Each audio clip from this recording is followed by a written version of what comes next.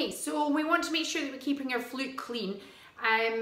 It's an expensive instrument, and it's a little bit like a car, so things will go wrong with it. But if we keep it nice and clean, then we're going to limit the amount of times that we're going to have to go to that repair shop for costly repairs, as well as keeping it bug free as well. Nothing is more important at the moment than keeping your flute free of bugs as well. So the first thing is wash your hands before you play your flute. Hot soap and water. You're not going to be playing your flute out in the street.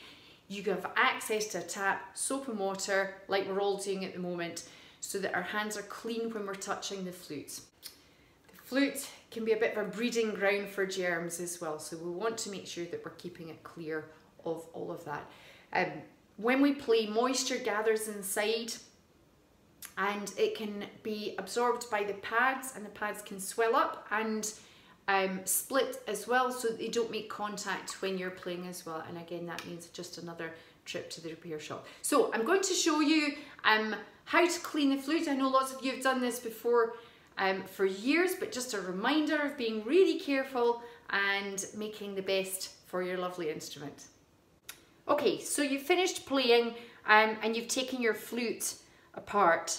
Obviously there's a lot of condensation and moisture that's inside the flute, so we want to make sure that we're swabbing that out. Take your cleaning rod, it's this one here. You should have got one with when you bought your flute. I like the wooden ones or the plastic ones because they don't scratch the metal inside, but it's not a big deal. You also may have got a piece of gauze or something, but you just really need something that's absorbent, a cotton hanky or something like that, to thread through the eye here, and then cover the top of the rod like that so that you're protecting the end.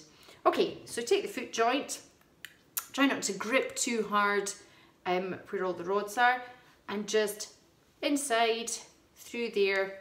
That will remove the moisture. Have a wee peek, make sure it's all out, and down carefully. The body of the flute, again, try not to hold along these rods here if possible because they're very fragile.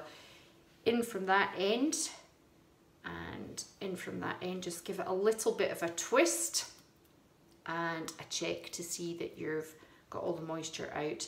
Be careful with the head joint because the tuning cork is here, and that we don't want to be moving that at all because that affects a lot of the tuning in the flute. So make sure this is covered at the end again as well. Very gently up twist until you see it appearing by the hole there. Don't push it in really hard. Just twist round, twist the head joint round, twist the rod round and out there. Okay, so that takes a lot of the moisture out.